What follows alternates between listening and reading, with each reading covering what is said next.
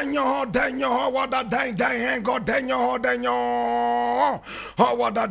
my name is Blakk Rasta, and this is the Blakk Port.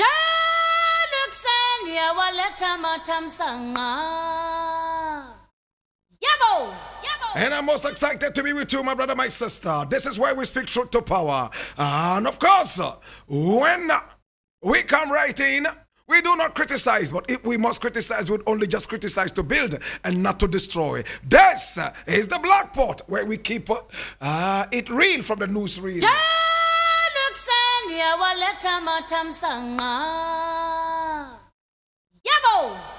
Now, the very first thing I want to look at today, my brother, my sister, is on a very, very bad note.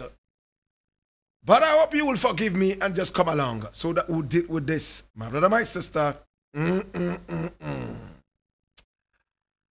Listen, and I am reading this, my brother, my sister, from Peace FM Online. I read 2024 election. If they shoot one NDC member, we will shoot also an NPP member. And this is attributed to the NDC National Executive that we are about to talk about right now. Well,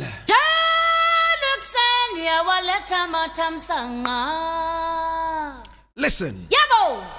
Deputy General Secretary of the National Democratic Congress, NDC, Mustapha Bande, says President Nana Addo Dankwa Akufo-Addo Addo's congratulatory message to the party and their candidate, James Yachi Kwesen, after winning the Asinot by-election is needless.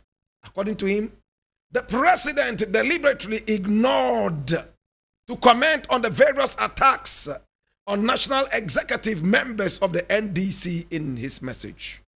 Mustapha Bande suggests that the president's posture was hypocritical and must publicly condemn the attacks.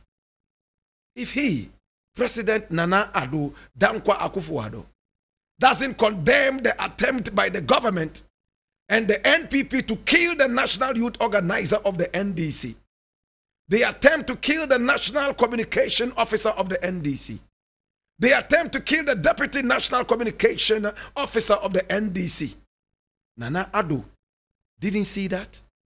He said in an interview with Neat FM's morning show, Ghana Muntie, we are well prepared. We will return to them the same gesture if the need arises. If they shoot one NDC member, we will also shoot an MPP member.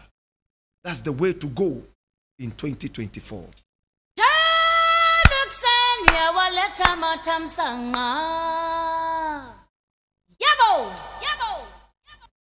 My brother, this is where the country has reached.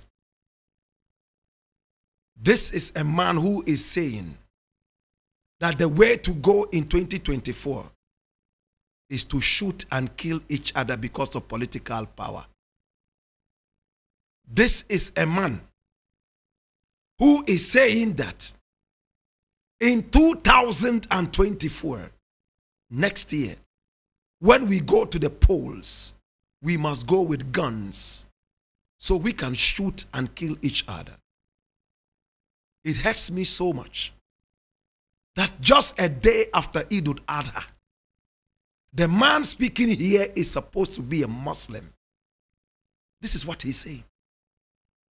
We should go to the polls with guns, shoot and kill each other, not based on religion, not based on ethnicity, but based on political affiliations. Such an idiot. Can you believe that? You see why the Jehovah's Witnesses would not want to go to war? Because the principle is that they will never go to war because they do not know who is on the other side of the fence. It might be their own witnesses, fellows. It might be their own Jehovah's Witness fellows that they are fighting and killing. After all, they do not have a label on their foreheads that show that this is a Jehovah's Witness, or this is an enemy, or that is this. This man says that in 2024, the two political parties, NDC and NPP, they should go to the polls with guns. They should shoot each other based on their political affiliations. It doesn't matter if you're a Muslim. They don't care. Politics is the only poison in our country that can be given to a brother or sister without thinking about it, as long as they belong to the other political divide. Can somebody come along with me? This is what this idiot is saying. Why don't you bring your wife and children, line them up, and let them shoot them one after the other? Then we can say that you truly mean your words. When they are shooting and killing each other, the people who suffer are people from the Zongo, who have been impoverished and made hungry. Their only means of survival is to go to the gym and build their muscles to go and protect pot-bellied politicians. It hurts me so much. A day after Eid al-Adha, you went to the mosque.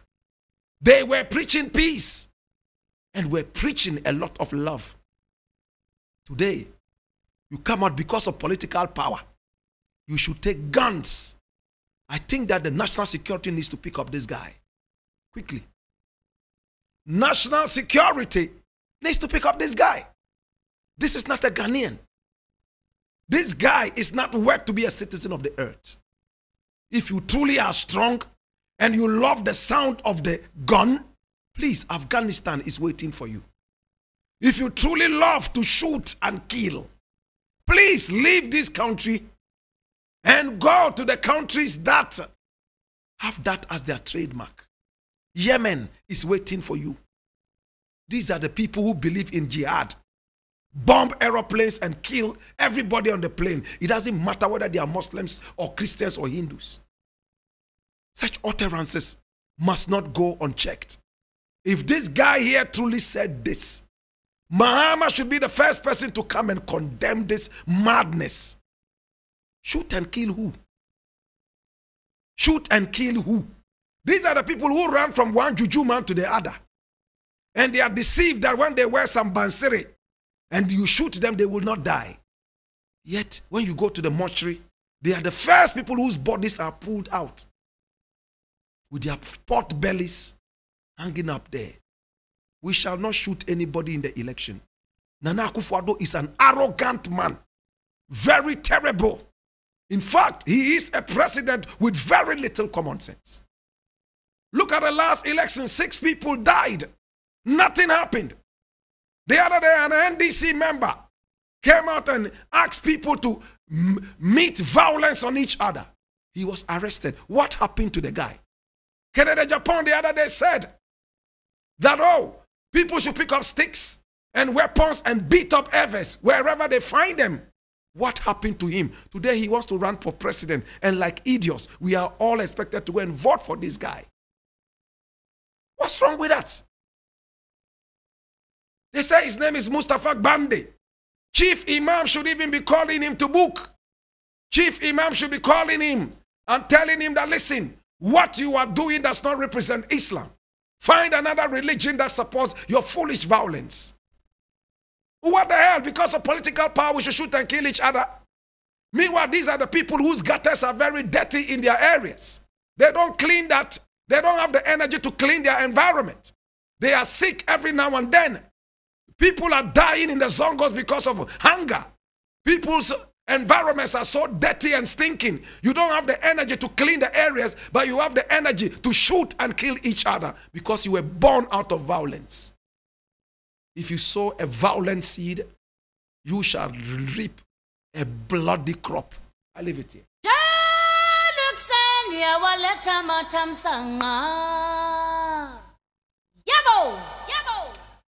Another thing I want to look at, and I want to do that very quickly. It's sad. But it says, and this one too is coming from Ghana Web.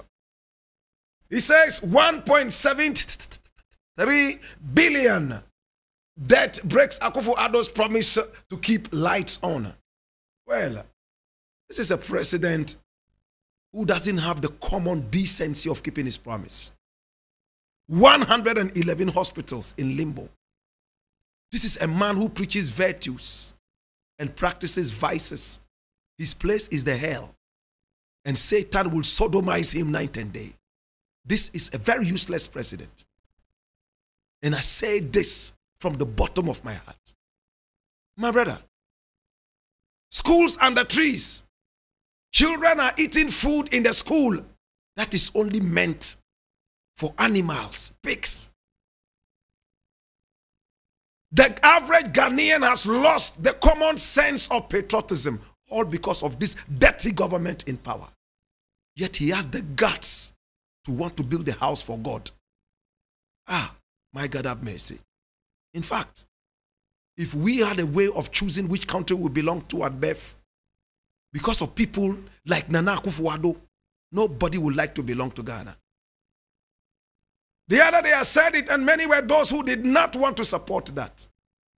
God does not create people like Nana Akufo-Addo. It's Satan who created him.